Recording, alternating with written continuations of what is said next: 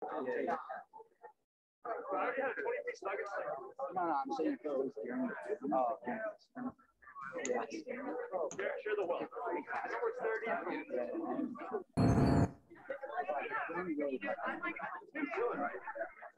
We had Anderson back first semester.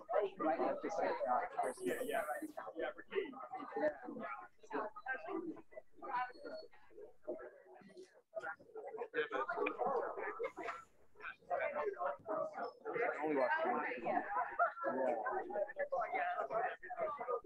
I started watching Peaky Blinders. Really?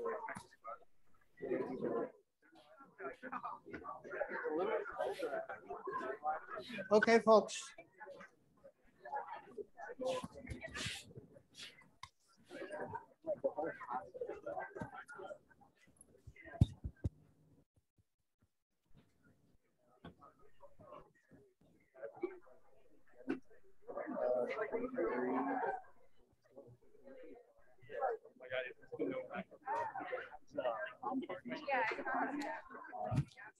Yes, I was running through my checklist in my head. I think I've got everything. I've got the Zoom logged in. I've got the recording going. This damn beeping is people joining in. I have no idea how to turn it off right now. I don't want to deal with it. So that's people joining the Zoom session. Okay. What about the camera? What about the camera? Oh, pointing to the, I guess the projector. I mean, it's not really, not really absolutely necessary, but it's in there. So I think so. I don't know.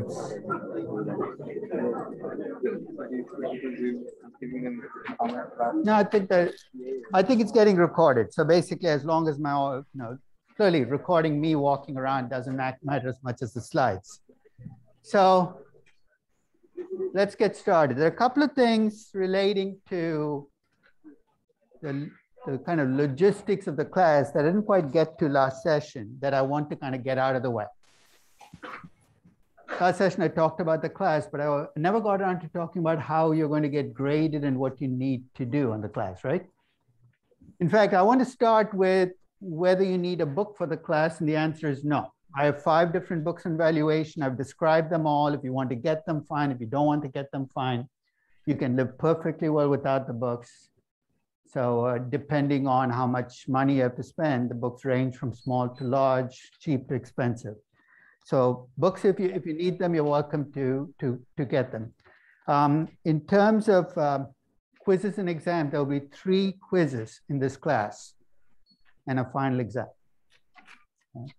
The 3 quizzes will each be what? This is driving me crazy.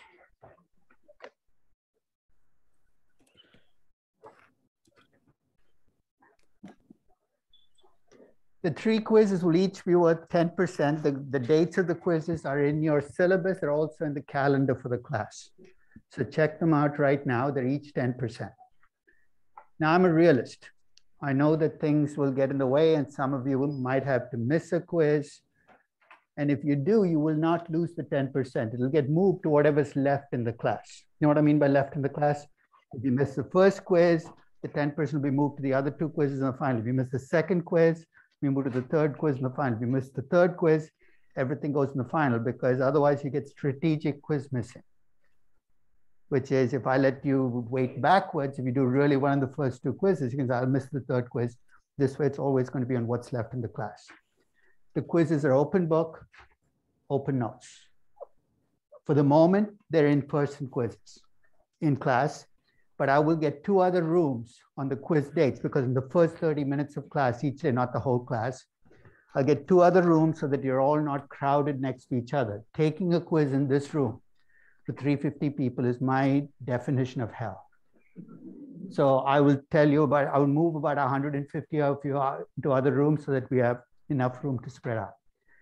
Now, some of you, if you're entirely online, you're physically unable to make the class, we'll talk about what to do, but the classes, at least for the moment, the quizzes and exams are online. So 3 quizzes, 10%, final 30%, all open book, open notes. That brings us to 60%, right? Saying, what's the remaining 40% for? It's what this class is all about. I mean, the end game for this class is I want you to be able to value companies. So your project and that I want to spend just a couple of minutes on it, is to talk about what exactly does that involve. So this is a group project. So first thing is you need to find a group. Many of you, if you know each other, already know who you want to hang out with, who you don't want in your group. I'm going to let you pick your own groups. In fact, I will not put you in groups because then you will blame me if something goes wrong. I do also know that some of you don't know anybody in the class. You're an exchange student. I will be creating an orphan Google shared spreadsheet. And here's what I want you to do. If you cannot find a group, go put yourself on the orphan list. One of two things will happen to you. Either a group will adopt you out of pity or sympathy or whatever, or more likely what will happen is you'll have enough people on the orphan list that you can create a group of orphans. Kind of sad statement, but you know what? This is my way of kind of making sure that you find each other. Okay, so I will send you the link for the Google shared spreadsheet with the orphans, and you should be able to get in a group. Once you get in a group, each of you, let me be very specific, each of you picks a company. So there's no benefit to forming a group of 7 or 3. If you have 7 people, you have 7 companies, 3 people, 3 companies. Now, each of you will pick a company. And the project itself is due in 2 parts. The first half is, guys, mute yourself if you're coming in. The first half is actually going to be your discounted cash flow valuation. It's due on April 1st at 5 p.m. That's a Friday. It will not be graded. It's a feedback. So you can turn it in. I do it partly to encourage you to keep up with the project, because this way you have an incentive to get the valuation done rather than put it off. So it's purely for feedback. I look over your valuation and say, maybe you want to tweak this, or I might just say, look, this looks perfect, move on. The entire project is due on the last day of class, which is May 9th, by 5 p.m. that day. It is a group project, but each of you will be valuing your companies. There's relatively little group work. Saying, why put a group structure? Well, it might be useful for you to sound things off with the group, so you can, if you have trouble, you can work it out as a group. But each of you is responsible for your company. And the final project will be graded as a group project with 1 grade for everybody in the group. And please, no coming in and saying, look, I did all the work, they just hang around, why don't you give me the A, give them the C's? It doesn't work that way. Life is full of group projects where some people carry more weight than others. So there's a group project for 40%. So 60% from the quizzes and the exams, and 40% from the final project. Any questions about the logistics? So when do you need to start doing this? Right now. If you're not in a group, start thinking about a group. But even before you get in a group, you might want to think about the company you're going to value, because I'm going to put some constraints on what types of companies you can and cannot pick. You can pick any company you want, but here are the constraints. The constraints are group-wide constraints. At least one company is to be a money-losing company. So you want to pick Peloton, or you want to pick, Airbnb, a money-losing company. Or you can pick a company like United Airlines. That's also a money-losing company. So at least one company has to be a money-losing company based on the most recent 12 months of data. At least one company has to have high growth potential with growth defined in terms of revenues. So you can have a money-losing company with high revenue growth. At least one company has to be a non-US company. And I'd like you to do the valuation in local currency terms, if you can. Of course, the exception might be if you decide to pick Alibaba as your non-US company. The ADR is listed in the US, the financials might be in dollars. You might decide to do it in dollars, but I'd much rather that you do the valuation in local currency. And at least one of these companies should be a service company, but kind of ignore that constraint because 90% of companies out there are service companies. So really one foreign company, one money-losing company, one growth company. And of course, you can meet multiple constraints with one company, right? So if you pick a company like Airbnb, you've got your high growth, money-losing company, which is also a service company. So it doesn't have to be that each company meets one constraint. You can meet multiple constraints with one company. So that's really the project. It'll run through the entire semester. This is what I will nag you about every week for the next 15 weeks. So I'll ask you, where are you in the project? What are you doing? Everything we do in the class, you're going to do in your company. Is there a question? Yeah. You haven't specified the maximum amount of people in the group and minimum. Maximum and minimum. At the minimum, I'd like at least 4. Maximum for your own sake, I would say keep it to 7. If you really, really, really like that 8th person, let them in, but getting an 8-person project together is like herding cats, especially in that last week getting it done. So for your own sake, I wouldn't let the group get much bigger than 8. Any other questions on the project or the logistics of the class? So quizzes and exams, open book, open notes. Basically, you can bring in book, whatever you want to do. No, not open laptops yet, because I still can't figure out how to turn off the Wi-Fi. If I cannot, crazy things can happen with laptops. So no laptops yet. Okay, so there are no questions. I'm going to start this class by doing something you're going to see me start every class with.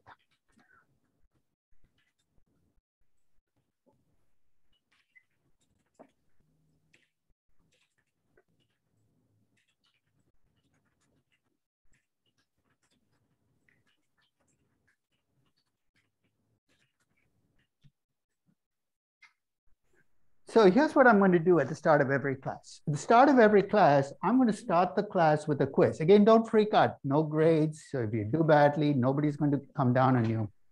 And you know what the quiz is going to be about? It's going to be about what we're going to do in the upcoming class. That sounds strange, right? To quiz you on something we haven't done yet. But I'll tell you my rationale. Nothing in valuation, as I said last session, is rocket science. Anybody should be able to figure it out.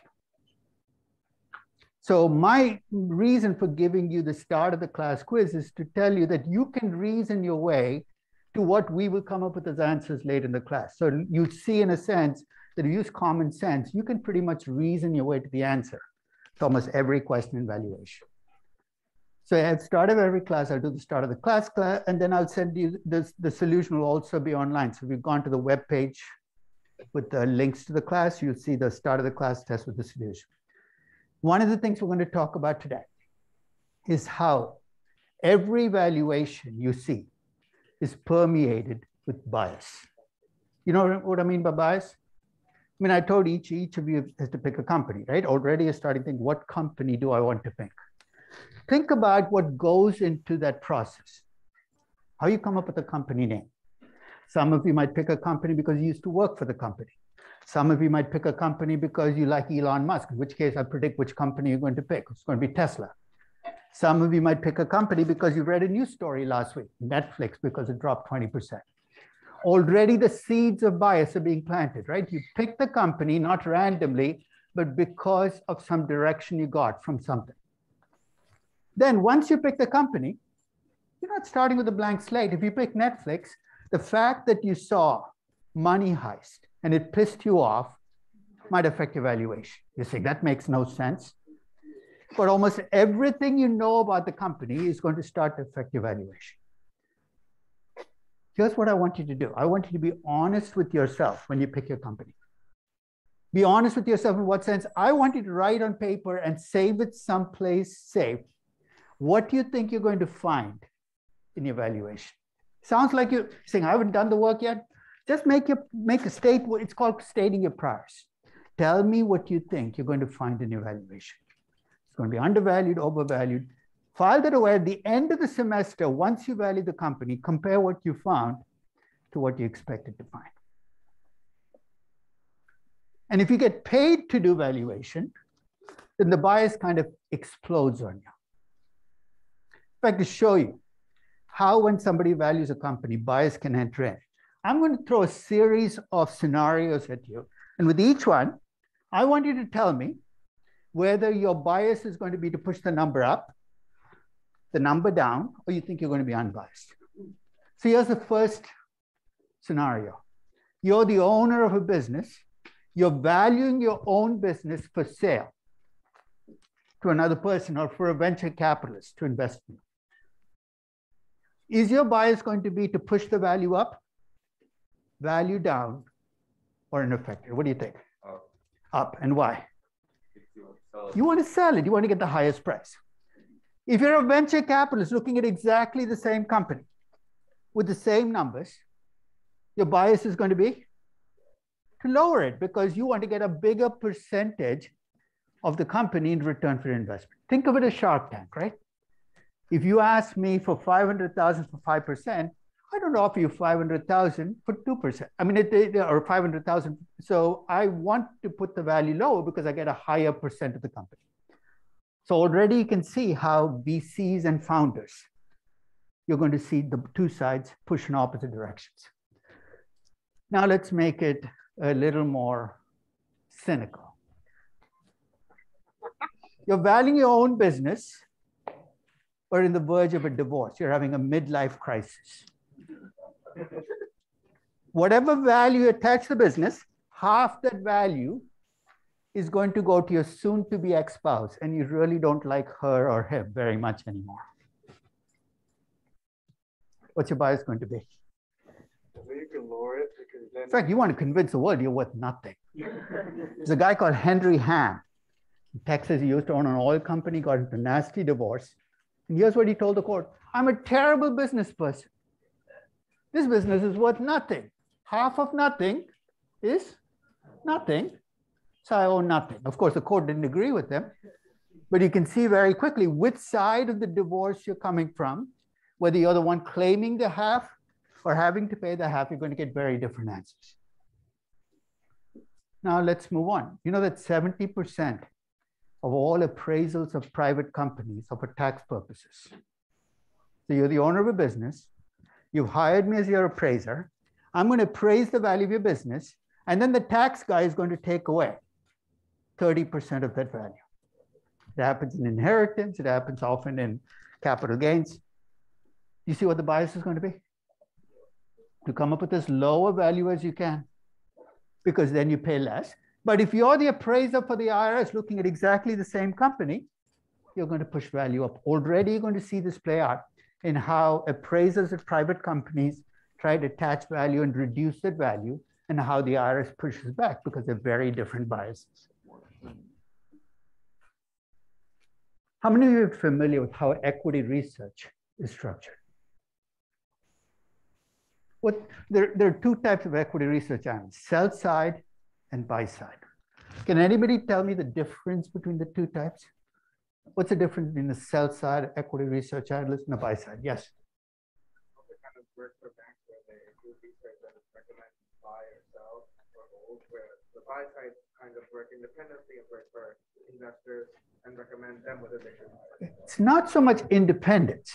It's whether you're investing your own money or whether you're just offering investment advice. A sell-side equity research analyst works for a Goldman Sachs, a JP. They're the ones you read about in the Wall Street Journal. They put buy and sell recommendations, and then they offer it to clients who can do whatever they want. They can buy or sell, but they offer just investment advice. Buy-side analysts work for Fidelity or State Street or one of the mutual funds.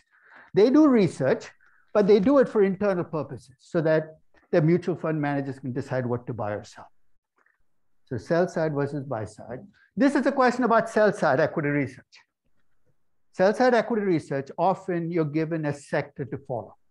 You're told that these are the 20 companies I want you to track. And you're stuck with those 20 companies in a sense for the rest of your life. You're the steel company analyst, you're going to be looking at those 20 companies. That's going to become part of the story.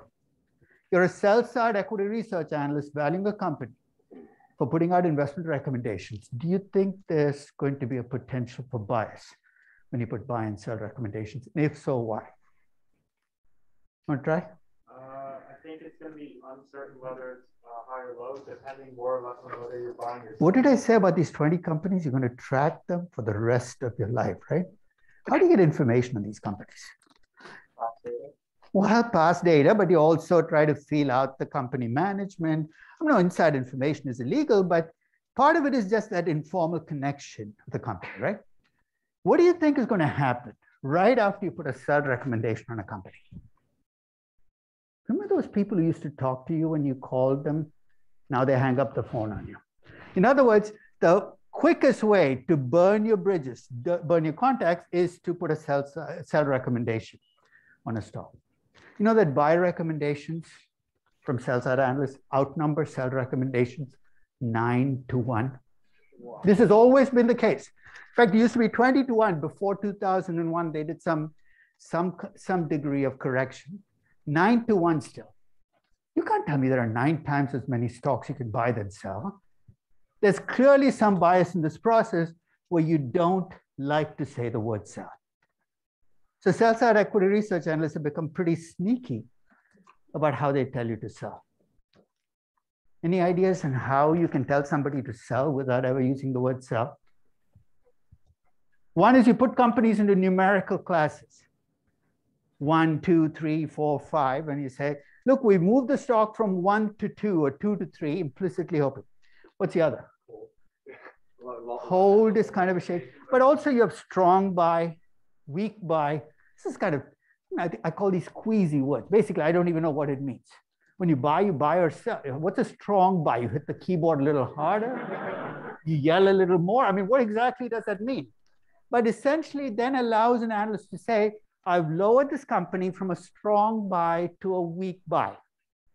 You know what the message he hopes you get out of this, right? Go sell the stock right away. But already you can see how the bias of having to deal with these companies can affect how you value the companies and what kind of recommendations you do. Any follow-ups on sell-side equity? So sell-side equity research, you can see the bias towards bias. Yes? I would also say, like, even though they technically have like a, you know, like a firewall, they're supposed to, like, you know, they also provide underwriting services. And like, obviously, like, no one wants to do an IPO with a company that like is going to then later like tell everyone to sell your stock. In other words, if Morgan Stanley's Tesla's native investment banker is a Morgan Stanley equity research analyst, it's going to be very difficult for you to say sell Tesla because you have other banking relationships. In theory, it shouldn't affect you, but you can see in practice it does. Now let's move to M&A. In M&A, there's an acquiring firm and there's a target firm. The acquiring firm has its own banker. The target firm has its own banker. And in a sense, it's a very difficult transaction to get away with because you've got to justify both sides that this transaction is good for them. So let's say you're the M&A analyst. You're working for the investment banker for the acquirer. So keyword is you're working for the acquirer. It's a friendly takeover. You might wonder why that matters. You're going to see in a minute why that might affect your value, valuing the target company. So is your bias going to be to push up the value, push down the value, or is there no bias? Let me ask you a question. Do you want the deal to go through? That's how you make money, right? So let's put that on the table, that in a friendly merger, everybody in the room wants the deal to go through. So you got to convince acquiring company shareholders that they're going to get a good deal from this transaction, right? And to do that, what do you have to show about the value of the target company? That it's higher than the price you're paying or lower than the price? If you tell them it's lower than the price, the shareholders think, why the hell are you doing that? If you're Microsoft shareholders and I came to you and said, look, I think Activision is worth 50 billion. We've decided to pay 75 billion. You'd fire me on the spot, right? So I have to convince you that the value is higher than what you're paying. So you want to bias the value up. How do you do that? You might attach control premiums. There's a lot of premium in M&A because you got to get a higher number. But here's the tricky thing. If you're the M&A analyst working for the target company, what do you have to convince them? If you told them your company is really worth 100 billion, Microsoft is paying 75 billion, what are your shareholders going to ask you? Why are you selling so low, right? So the bankers working for the target company have to convince them at exactly the same time that the deal that the acquiring company banker said was a good deal is also a good deal for them. So they've got to convince the target company shareholders to do exactly the same thing. Value is higher than the price, you're getting a good deal too. I'm sorry, value is lower than the price, you're getting a really good deal. You're saying, how can value be both low and high. You know what allows both bankers to walk away saying this? Magic words like synergy. And here's why synergy works, right? Let's say both the acquiring company banker and the target company banker agree that 60 billion is the right value for Activision. The acquiring banker then throws a $30 billion premium on top and says there's synergy here. That's why Microsoft can afford to pay 75 billion. And because Activision cannot create that synergy, they say, look, we're going to compare it to 60 billion. I know it's game playing, but you can see how bias plays out. That's a friendly merger. Now let's turn to a hostile acquisition. In a hostile acquisition, the game changes, right? Here, the target company's bankers want to convince their shareholders not to sell.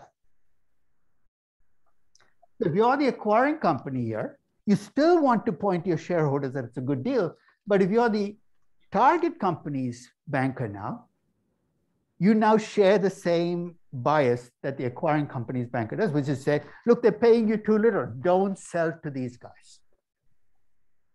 M&A is one of the messiest processes in valuation. We're going to come back and talk about why so many screw-ups happen.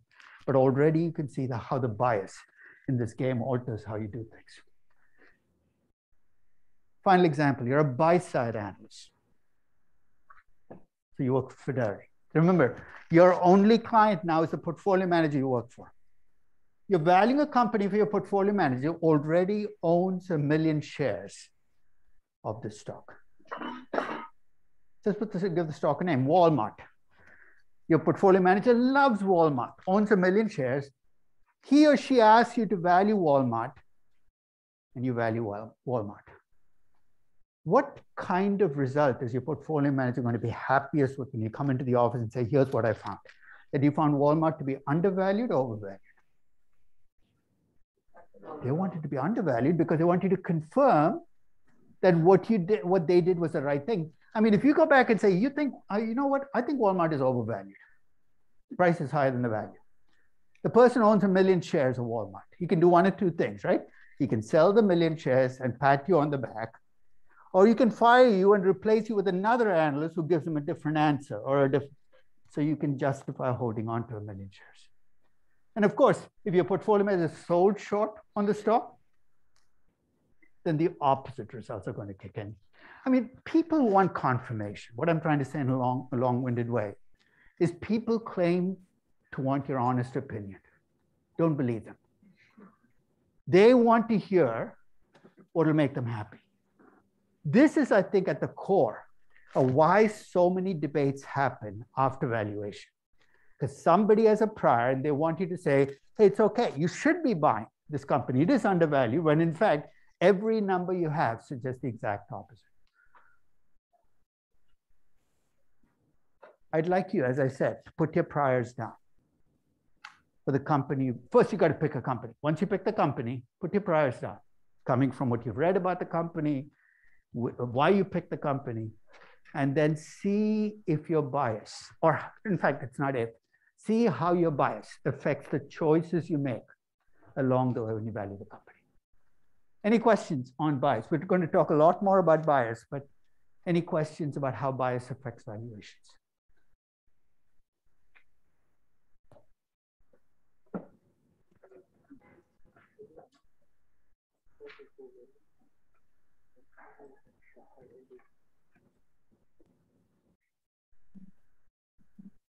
Okay, so now we're back to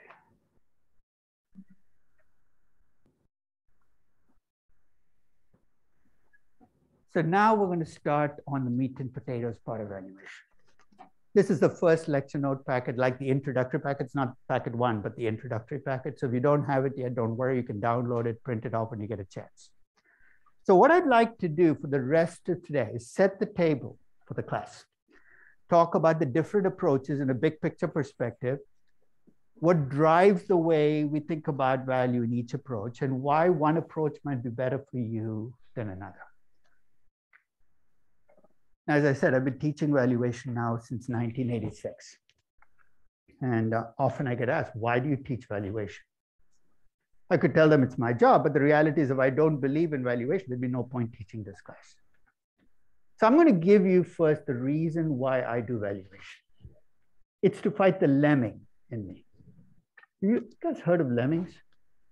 Lemmings became famous or infamous in the 1950s when National Geographic filmed the most amazing sight. Since then, there have been rumors that the whole thing was staged, but let's act like it was a real sight. They filmed thousands of big, ugly, rat-like creatures gathered together on a cliff, run right off the cliff into an ocean, and commit collective suicide. Morbid thought, but kind of hang it there. Let's think about why they did it. Why do lemmings go off the cliff? Let's do some virtual imagery. You can see why the first lemming did it, right? He was going too fast. He couldn't stop. He went off the cliff into the ocean. Well, it had to be a he, not a she, given that behavior. And given that they don't swim, dead. Second lemming, too close to first guy, also dead. But I'd like you to put yourself in the shoes of the very last lemming in the group. I know lemmings don't wear shoes, but kind of hang in there with the analogy anyway. You're running as fast as you can towards a cliff. You've seen your entire tribe disappear off that cliff. I would assume you'd have second thoughts about what you were just planning to do, right? Left brain, right brain, whatever part of you is rational, saying, stop, don't do it. And then you hear this voice in the back of your head. What it's saying?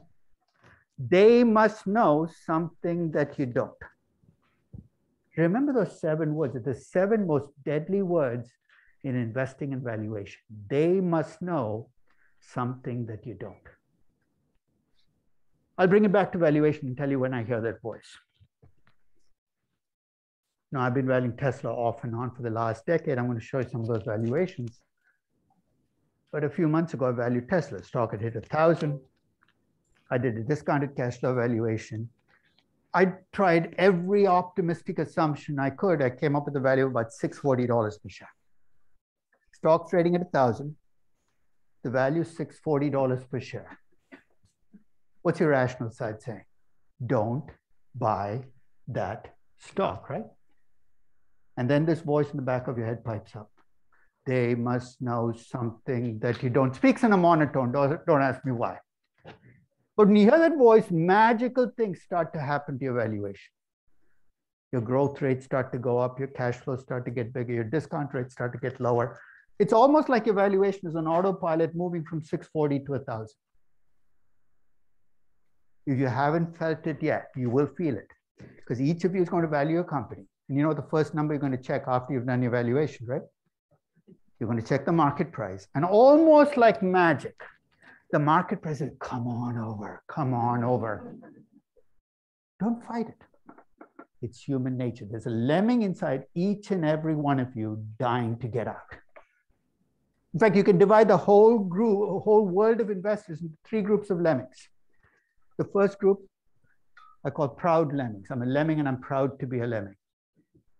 They call themselves momentum investors, but it's pretty much the same thing, right? You know what momentum investors do? If you're buying, they're buying. If you're selling, they're selling. Why are you buying? I don't care. Proud lemmings, proud to be a lemming. I can't pull off being a proud lemming. The second group of lemmings I call Yogi Bear lemmings. Have you ever seen Yogi Bear comics? Maybe you saw that ill-fated Yogi Bear movie that came out like 15 years ago. I made the mistake of going to it. But Yogi Bear's most famous saying was he was smarter than the average bear. You know what Yogi Bear lemmings believe they are? They're smarter than the average lemming.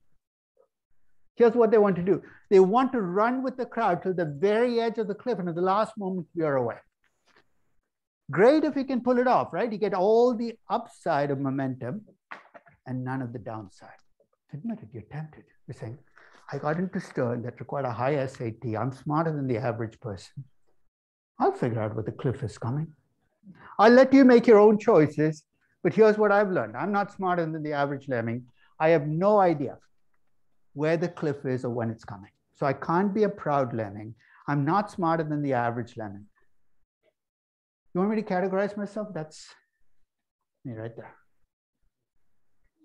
A lemming with a life vest. That's all I aspire to be. That's what valuation gives me. It gives me a life vest. It says, look, even if everybody else changes their mind, here's what you can hold on to. I don't do valuations to become rational. I can never be rational. You know why? Because I'm a human being. I'm going to be driven by emotions and biases that are far stronger than any rationality I can bring to the game. I'm going to do stupid things because I get caught up in the mood of the moment. All that valuation does is slow the process down, give my rational side a chance to mount an argument. 9 times out of 10, you know what I'm going to do? I'm going to ignore my rational side and do whatever I wanted to do. Maybe that 1 time out of 10 where I listen will save me some money. So don't set your ambitions way up. This class is not going to make you rational. It's not going to make you into a machine. But it'll give you the tools to slow the process down so at least you get a chance to think about what you're planning to do. So I'm going to start by dispensing some mythologies or misconceptions that are widely held in valuation, especially among people who do valuation for a living. Here's the first one. A valuation is an objective search for the truth, that you're some kind of scientist trying to value companies. You know what feeds into this misconception? You sit in front of a computer with an Excel spreadsheet, you start entering numbers, and after a while you convince yourself, look, it's all numbers. I'm being objective. I'm just like a scientist. That's a lie. Here's the truth. Every company you value, the valuation is going to be a biased valuation. Because when you value the company, you bring in everything you know about the company into that valuation, good or bad. I'll give you a personal example. I valued Microsoft every year since 1986. That was the year of their IPO. And between 1986 and 2014, I'll talk about what happened in 2014 that changed the way I think about Microsoft. Every time I valued Microsoft, I found it to be overvalued. Whatever the price, I said, don't buy a terrible company. Strange, right? One of the great success stories of US equity markets in the 20th century. I wouldn't have touched it one step of the way. Now, I could give you access to every single valuation I've done of Microsoft since 1986. You could dig through the models looking for clues. But if you really want to see why I found Microsoft to be overvalued, all you need to do is take the elevator up to the 9th floor, walk to the doorway of 969, which is my office. Don't go in. It's unlocked. Don't do anything crazy. If I'm there, I'll open the door and you walk in. Here's what you're going to see. You're still going to see an iMac on the table. You're going to see my MacBook Pro. Right next to my MacBook Pro, I've got my iPad and my iPhone. This is Apple territory. And I've been an Apple user. In fact, if you look up towards the top shelf, I still have my first Mac 128K. About 1981. It actually still works if any of you are interested in seeing what a computer actually used to look like 40 years ago. I've been an Apple user since 1981. And to me, Microsoft has always been the Darth Vader of technology. For those of you who are Star Wars fans, I want to be specific. I'm not talking Anakin Skywalker, Darth Vader. Cute little boy kind of Darth Vader. I'm talking, so not episodes 1, 2, 3. Think episodes 4, 5, 6. My version of Darth Vader was black, speaks in a whisper, doesn't take a shower. I have a lot of bad thoughts about Bill Gates. And every time I sit down to value Microsoft, all those bad thoughts come spilling out. Because in valuation, you constantly come to forks in the road, right? And you get to pick. And with Microsoft, for most of its life, when I came to that fork in the road, low growth or high growth, my choice was predestined. Who'd buy this rotten product? Low growth.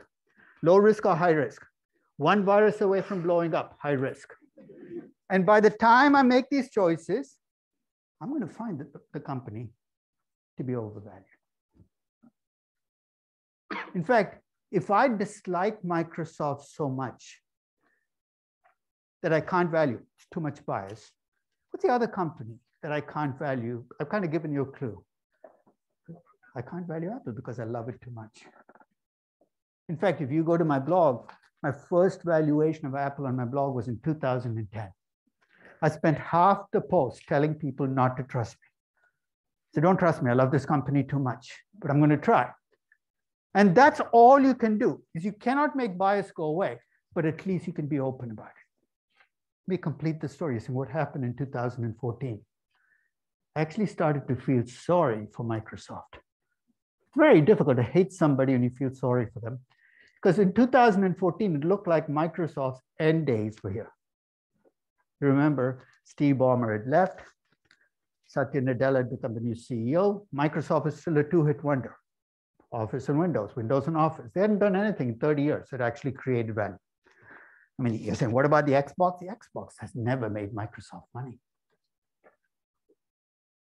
I actually felt sorry for Microsoft. I actually bought Microsoft. Turns out to be one of the best investments I ever made. Shows you how your best investments can come from the worst of motives. All valuations are biased because there's never, almost never a valuation where you start with a blank slate. And as we saw with that bias sheet, you get paid to do a valuation, God help you, because I'll make a statement about valuation. This is almost always true. You tell me who pays you to do a valuation and how much you get paid. I'll tell you which direction the bias is and how much the bias is. And I'll tell you a story to kind of back this up. It's a company called Lynn Cable, early 1990s, publicly traded company. And AT&T had this option to buy 49% of Lynn Cable at an appraised value. Keyword is appraised value. So the time for the option to be exercised comes about. AT&T first goes out and hires Morgan Stanley. So you guys are going to be Morgan Stanley. And you're going to assess the value of Lynn Cable so I can pay for the 49%. So you work for the buyer. Lynn Cable went out and hired Lehman Brothers. I'm sorry to do this to you, but think of yourselves as pre-bankrupt Lehman Brothers. And your job is to take the same company and value the company, but you work for the seller. Morgan Stanley works for the buyer. Lehman works for the seller. One bank came back with $105 per share. The other came back with $155 per share. I want you to guess which side came back with the 105 and which one with the 155. Who do you think came back with the 105? Morgan Stanley. Why? Because they work for the buyer. You came back. You did your job. But if you looked at each valuation standing alone, it had spreadsheets and scenario analysis. It made it look like they were both objectively valuing the company. In fact, the difference was so large, they decided to call in a third investment banker. Why settle for 2 fees when you can have 3, I guess? And they call in this outfit called Wasserstein Perella. I'm going to say something incredibly harsh about these guys, but I mean every word of it. These guys couldn't value a $20 bill in a brown paper bag if you put in front of them. They'd invent some multiple, enterprise value to cash in the bag, 3.3. Next thing you know, you're paying $66 for a $20 bill.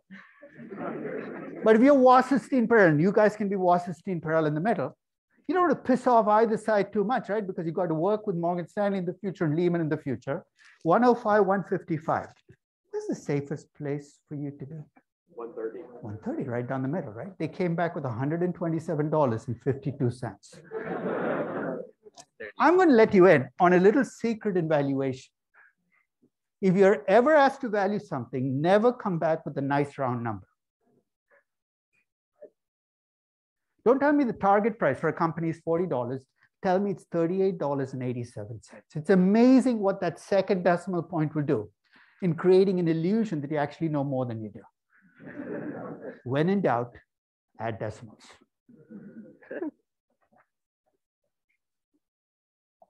Here's the sad truth about valuation. In most valuations, people decide what the number should be, and then the entire process is reverse engineering the number. It's not the way science is supposed to work, but this is definitely not science. So with bias, my advice is don't fight it. Don't act like it's not there. Be real about the fact that there's bias. Put it down. In statistics, there's a branch of statistics called Bayesian statistics. Have you heard of that? In Bayesian statistics, you're supposed to state your priors before you do a study. So the world knows what your bias is. So when they look at the results of your study, they can read the results based on what bias. So if you can say, look, I got paid $50 million by Pfizer to do the study. And then you find that a Pfizer drug works better than all the competitors' drugs. I know I should discount your finding at least a little bit. So be open about bias. Second misconception, that if you do a good valuation, you will get the right answer. You know when this process gets started? Very early in life. You go to kindergarten. Your kindergarten teacher puts a sheet of paper in front of you, 2 + 3. If you get 5, she pats you on the back and says, congratulations, you got the right answer. If you get any, if you're still wondering what 2 + 3 is, you shouldn't be in this class, but that's a different problem. But if you get any other answer, she says you did something wrong because you got the wrong answer. And that gets drummed into you, right? If you do things right, you get the right answer. If you got the wrong answer, you must have done something wrong. That's exactly the wrong lesson to bring into this class. Especially with my MBA class. As I told you, there are lots of recovering engineers and mathematicians and scientists in that class. Like clockwork, in the 36 years I've taught this class, here's what happens in that class. By the 7th or 8th week of the class, about 15 or 20 people in the class, out of a class of 300, that's about 10% of the class, maybe 7%, will show up in my office. They'll put a valuation down, say, I'm done with the valuation of my company. Could you tell me whether I got the right answer? I don't even look at the valuation. I push it back across the table and say, I don't know what the right answer is. And their faith in the system starts to crack right away. You're teaching this class, you don't know what the value of every company is. To which my response is, if I knew what the value of every company was, why would I be teaching this class? I own an island in Hawaii with a castle on top or something. But half the people, when I give this response, can't handle it, not knowing what the right answer is. You know what happens to them? They become fixed income people. Let's face it, it's so much more comfortable sitting there with the bond, right? Maturity is given, coupons given, face value is given. I let them go. Healthy recognition early on that valuing equities is not free. The other half says, look, this is kind of fun. If you don't know what the right answer is, I can never, ever convincingly be wrong. Think about that. That's one of the great things about equities. I tell you to buy a stock because I think it's undervalued. It goes down 5 years in a row. You come back and say, why did you ask me to buy this stock? You know what my answer is? Not a long enough time horizon. It goes bankrupt in the way. Well, the system got in the way. Otherwise, Lehman would be trading over 50 times earnings right now. I kind of like the fact that there's no right answer, but it is going to make you uncomfortable. Because when you're done with the evaluation, you get a number, you want to check it. And what I'm telling you up front is, there's nothing I can tell you that will tell you whether it's right or wrong. I can tell you whether it's internally consistent, but that's about it. But I'm going to say, put a follow-up to this that's going to make no sense, but I'll back it up. Not all companies are equally easy or equally difficult to value. In fact, to make this example more specific, I'm going to take you back about almost 3 years now. March of 2019, in 1 week, 2 companies went public during the same week, both with names that you will recognize. One was Lyft. For those of you who don't remember, Lyft actually came to the market before Uber did. First ride-sharing company to go public. The second company that went public in the same week was Levi Strauss. You think Levi Strauss didn't go public till 2019? Levi Strauss went public in the 1970s, was taken back private, but it was going back public again. So you ready for the first question? You got Levi Strauss and Lyft. 2 companies going public. If you're valuing these 2 companies, which of these 2 companies are you going to be able to value more precisely? You're going to have an easier time valuing the company. Levi Strauss or Lyft, and tell me why. Which of the 2 companies would be easier to value? Levi Strauss or Lyft? Not sure. Want to try? Levi Strauss or Lyft? Which company is going to be easier to value?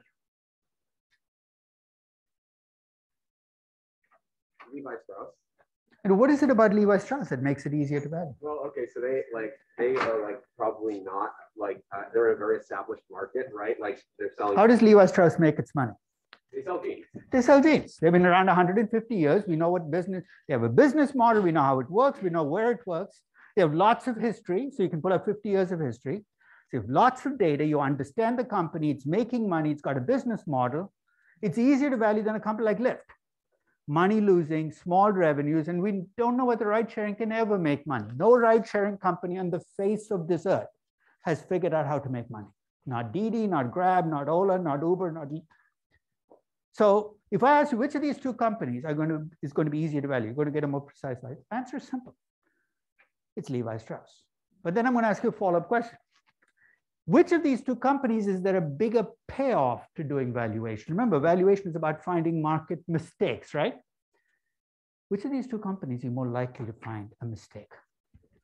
Lyft, because everybody evaluates differently. In fact, I'll make it even easier for you. Most people don't even try to value Lyft, including most people buying and selling the stock. Why?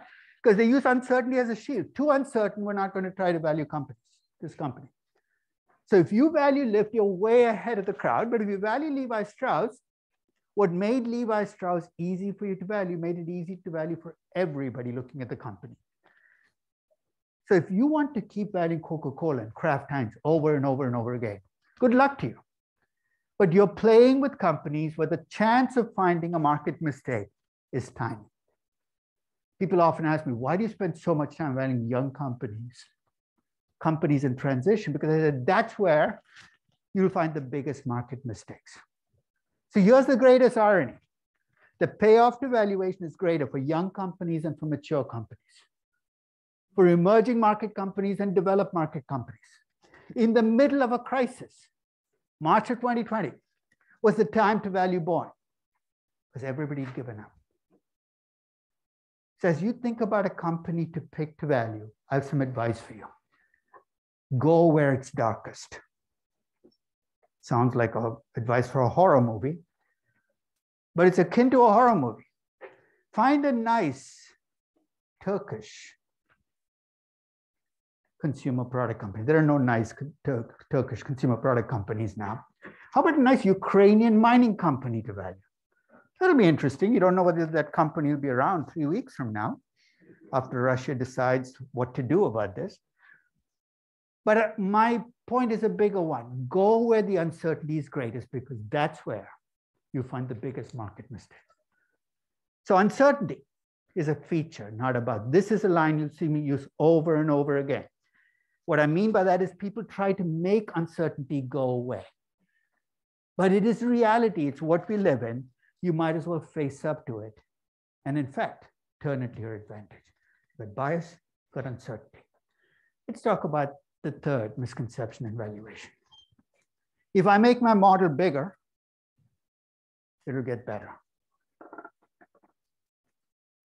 You know what I'm talking about? I'll give away my age by telling you how I valued my first company. To value my first company was 1980. I actually wrote to the company for an annual report. No, physically, with a pen and paper. No, not even typed. I wrote, please send me your annual report. You're saying, why don't you go online and just download the report? What online? In 1980, and 2 weeks later, to give the company credit, they mailed me back the annual report. Then I sat down to value the company with a ledger sheet. You guys have never seen a ledger sheet, have you? It's just a blank sheet of paper with lines drawn through it. A calculator and a pencil. Always a pencil, never a pen. You learn very quickly never to write things in pen because you know what happens? If you screw up, you got to go fix all those numbers. Pencil's a lot easier. And one by one, I estimated each number they calculated. You're saying, so what? When you value a company on a ledger sheet with a calculator and a pencil, guess how many line items there will be in your valuation? Remember, every single number has to be hand calculated. Almost by definition, you're not going to have 500 line items. You'll go crazy. Valuations used to be parsimonious simply because we had no choice. Today, with Microsoft Excel and macros, I mean, you guys had the training the street people go through yet? They'll teach you how to become an Excel ninja. Hit this combination of keys, every alternate line turns gray, et cetera, all those skills you need to really value a company.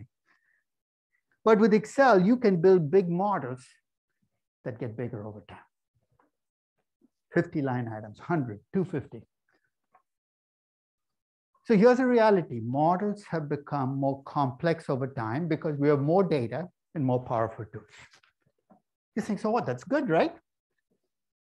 Two things happen when you build these really complex models. The first is you don't know who's running who. Are you running the model or is the model running you? It's kind of an existential question.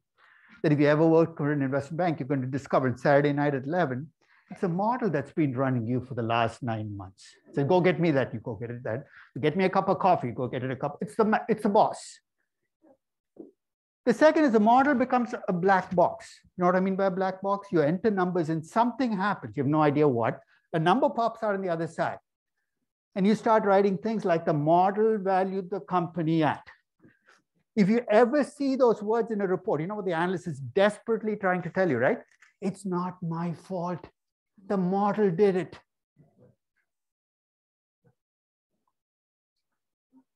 So I'm going to make a suggestion. When you find that you're entering numbers into a black box, including one of my spreadsheets, stop. The model is your tool. Excel is a tool, but that's all it is. And less is more. In the physical sciences, principle called the principle of parsimony. It's also called Occam's razor. And essentially it says when you're trying to explain a physical phenomenon, start with the simplest explanation of it before you make use of Einstein. Valuation, the same rule applies. When you're trying to value something, start with the simplest model to value it rather than building this incredibly complex model. Now, last summer, my youngest son, who's then a junior at Yale, had a job at a hedge fund, and he was asked to value companies. That was his job. So somewhere in the middle of the summer, he called me and he says, Dad, I want some advice, which is very unusual because he never comes to me for advice. I said, what? He said, I'm valuing a company and they've asked me to do a 3-statement forecast. You know what 3-statement forecast is? A lot of investment banks love 3-statement forecasts. Anybody? What are the 3 statements? Income statement, balance sheet, statement of cash flows. You forecast every single line item for the next 20 years. One of the most useless exercises in valuation, but every investment bank does it. He said, they asked me to do 3-statement forecasts. Can you tell me how to do it? And I said, I would if I knew. He said, gee, it's valuation. You've never done a 3-statement forecast. I said, in 40 years of valuing companies, I've never once in my life forecast all 3 financial statements. He said, don't you need numbers from those statements? I said, I need 6. Why are we forecasting 600 other numbers that I don't care about? Don't add detail for the sake of adding detail. Keep things simple. And it's a principle I'll try to follow as we talk about valuing companies. So let's take these 3 big forces, none of which are technical issues, but they kind of invade valuation and talk about how they create problems in valuation. So you got bias coming from who pays you, how much you get paid, what you know about the company. You have uncertainty coming from the word. Let's face it, you don't control it. Depends on the company, depends on the time you're valuing the company. And then you have complexity. Some of it self-imposed, some of it coming from the fact that we have more data and more models. Bias, complexity, and uncertainty.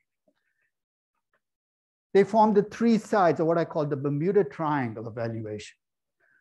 You guys heard of the Bermuda Triangle? There's this mythical area in the Atlantic where ships and planes seem to disappear, at least in the myth.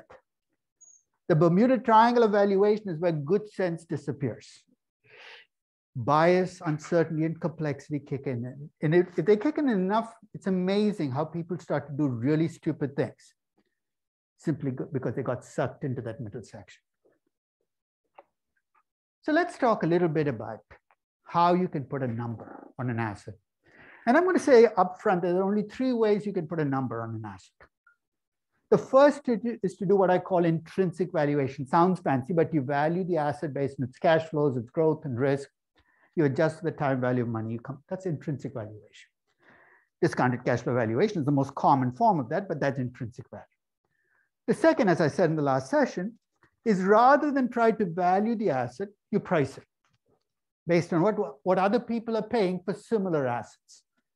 In fact, if you're struggling with that notion, think about how you decide how much to pay for an apartment or a house, right? A realtor shows you the apartment and puts up a number, right? How did the realtor come up with a number? Did she or he do a discounted cash flow valuation of the apartment? No, they just looked at other apartments in the neighborhood, saw what they sold for, adjusted for the fact that you have an extra bedroom or a bigger backyard. That's pricing. So you can do an intrinsic valuation, you can do pricing.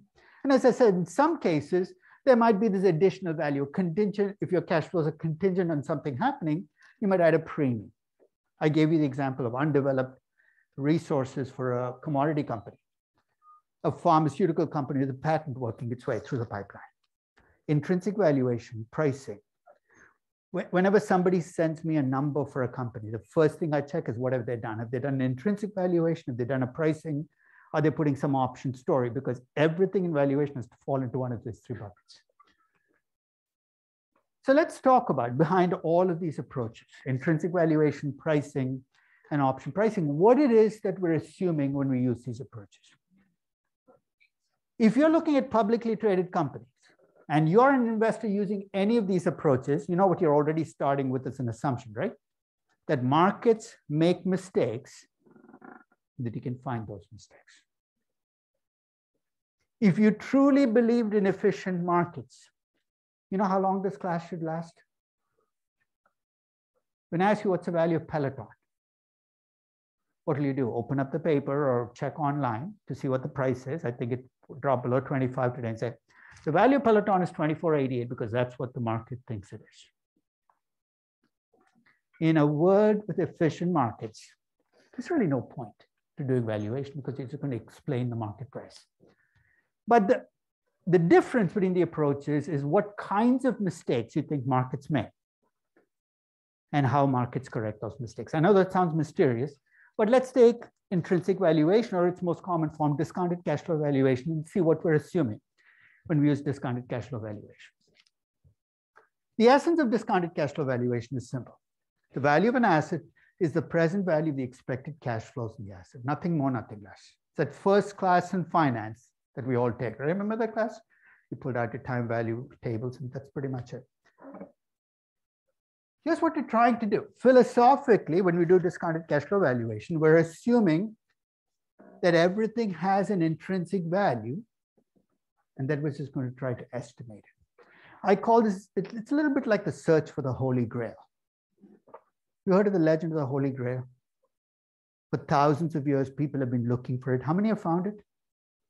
I think Indiana Jones came really close, but then he kind of slipped away. But the reality is everybody keeps looking, nobody finds it. Intrinsic value is very much like it. We all keep looking, but we'll never find it.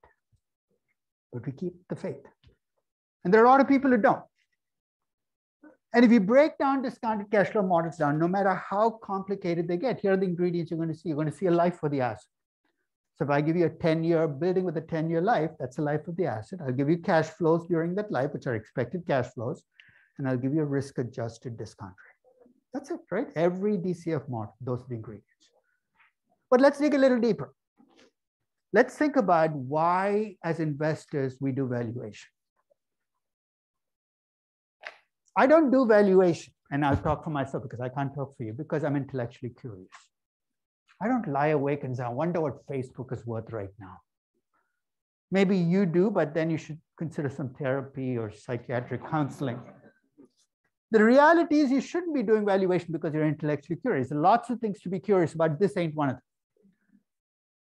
We do valuation because we're greedy. We want to make money. So let's see what has to happen for us to make money on discounted cash flow valuations. Ready? First, we have to assume that markets make mistakes. You know what? That's an easy assumption. Everybody will agree with you, and including the firmest believers in efficient markets. Markets make mistakes, and they make some real doozies. Second, you have to assume that you can find those mistakes with your metrics and models. Now we're on dangerous ground. You know why? What's a track record of people who claim to find market mistakes? Well, let me reframe the question. Remind me again how much the average active portfolio manager beats the index by every year. You know what the answer to the question is? Minus 1.5%. Let me repeat that again. The average active portfolio manager delivers 1.5% less return than you could have made just putting your money in an index fund. Strangest profession on the face of the earth. I mean, the analogy I'd offer is like starting a plumbing business called Floods or Us. And here's what you do. I have a leak in my house. I call you when you leave a flood. You insist on getting paid. You won't last as a plumber for very long, right? But let's say you're special. you actually have found a metric or model that works. So let's give them the mistake a name, Peloton. You love that Peloton instructor that's biasing your valuation. So let's put that to the side. Let's say you valued Peloton at $40 and you think the market has moved too low, below 25. You go out and you buy 1 million shares of Peloton. You're saying, I don't have the money for 1 million. Let's act like you do. To put more stakes on the game. So you bought a market mistake, right? Let's say you're right. The market's made a mistake. What's the third assumption that you need to make for you to make money on this mistake? And we talked about this a little bit the last session. The markets will correct. Markets will have to correct. So how the heck are you going to get the markets to do that? You could create a Reddit group and tell people Peloton is cheap, Peloton, but nobody's reading your group. You're a group of one. You're not Roaring Kitty. You have no idea who Roaring Kitty is. When you, after the class is over, type in Roaring Kitty, type in GameStop and see what happens. But basically, my point is you can't control what the market does.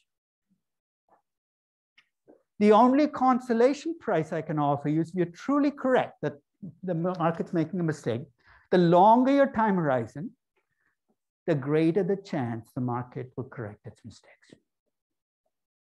Already I've given away the ingredient that you need to be able to be an investor who uses intrinsic valuation. What type of time horizon do you need to have as an investor? Not 3 months, not 6 months, definitely not 2 weeks. You need a time horizon that runs into the years. And maybe then you improve the odds. Even then you're not guaranteed. Only people with long time horizons can really go with intrinsic valuation, even if they believe everything about it. So let's take a closer look at intrinsic valuation and talk a little bit about what its pluses and minuses are. You're the old Warren Buffett. I know a lot of people here might be Warren Buffett. And I like a great deal of what Warren Buffett says about companies. In fact, one of my favorite expressions from Buffett is he doesn't buy stocks, he buys businesses. He doesn't buy 1,000 shares of a company, he buys a piece of a business. If you truly believe that saying, then intrinsic valuation is how you should approach putting a number on a business, right? Because you're valuing it as a business. And to value it as a business, you need to understand what it does. You cannot value Peloton without understanding its basic business model, which is shifting as we talk, right? When Peloton started, what was the basic business model? Sell essentially $2,500 exercise bikes. That is the first piece. And after you bought the equipment, how do they collect money from you on a continuous basis? You paid a monthly subscription of what, $40 or $50 a month. And I remember when Peloton came out, an equity research analyst on CNBC said, everybody in my building has a Peloton. My reaction was, you're hanging out in the wrong building, guy. Get out and walk 20 blocks the other direction, because most Americans can't afford to pay $2,500 for an exercise bike, and definitely not $50 a month. What changed during the pandemic? What did Peloton increasingly, what gave them that rise in the price? They weren't selling that much more equipment, but they also offered a subscription, I think $13 a month, where you don't have to own the bike. You just essentially get the fitness classes on a continuous basis, which you could then use on your own bike. The business model is swiveled from being built around equipment to being built around subscriptions. But my point is you cannot really value Peloton until you dig into the basics of that model. Can they sustain that model? What will happen if Netflix introduces a new add-on subscription called Netflix Fit? Think of how much bigger their base is. They're $5 a month. They said, we'll offer you 200 Netflix fitness classes. That might destroy. So those are the things I need to deal with when I value Peloton, which means I have to understand the cash flow characteristics, the business model, the risk in the company, which is a good thing, right? And finally, if you really are buying a set of cash flows, you're not buying a stock. As long as the cash flows are there, what does it matter to you whether investors agree with you or not? You see what I'm saying? Let's say you buy Peloton because you think it's undervalued given its cash flows. And then the stock price drops. Technically, and you're going to see why I use the word technically, you shouldn't care. You better, as long as the cash flows are still there, you can collect the cash flows. That said, though, psychologically, when you open up your online brokerage account and you see Peloton down 40%, do you feel it? I guarantee you, no matter how much you tell me you're an intrinsic value person, you're going to look at that 40%. Oh my God, I feel poorer right now. But at least in theory, you're buying cash flows. You don't care whether people agree with you or not. So that's the upside. You have to understand the business model, in a sense, immunized from the market. You're saying, what's the downside? It is a little more work. It's easier to price a company based on a PE ratio and comparables, or a revenue multiple and comparables, than to do a discounted cash flow model. Second, it is true that if you have so much bias in this process, you can alter the numbers to deliver whatever result you want. People can mess with the model. You can claim you're doing a DCF. I tell people I'd rather have a good pricing than a bad intrinsic valuation where you kind of mess with the numbers. But here's something that I think we need to think about. Is it possible that if you do intrinsic valuation of companies, that every company in the market looks overvalued to you? Or every company in a sector looks overvalued? Absolutely. There's nothing in intrinsic valuation that requires that some companies come out as cheap. You're saying, so what? Let's say you're an equity mutual fund manager at Fidelity. What's your job? To buy shares in publicly traded companies. You believe in intrinsic valuation. Intrinsic valuation is telling you nothing looks cheap. In theory, what should you do? You should sell all your shares, put your money in cash, and go to your boss at Fidelity and say, look, I think stocks are over. You'll be fired within a few seconds of that happening. But since we're talking about Warren Buffett, let's talk about what made him the legend he is today. In 1969, it's exactly where he ended up. He was a believer in intrinsic valuation. He looked around the market and he said, I can't find anything that comes through my screens as cheap. Does anybody know what he did in 1969? He had a partnership there. He liquidated the partnership and sent out a letter. It's on Google. You can pull it up on Google search. One of the most famous investment liquidation letters of all time, where he said, I have a choice. I can either bend my model and measure intrinsic value to find things that look cheap, but then I'd be breaking my philosophy, or I could return the money back to you who are investors in my partnership. I'm choosing to return the money. That requires not just courage, but the power over your destiny that most portfolio managers don't have. So this is something that a lot of VCs have struggled with, a lot of private equity investors have struggled with in the last decade, as pricing keeps pushing up and up.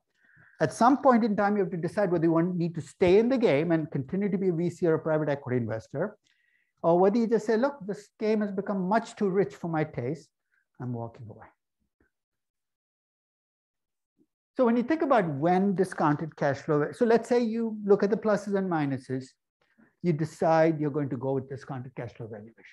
Let's think about the types of investments where discounted cash flow valuation is likely to work best.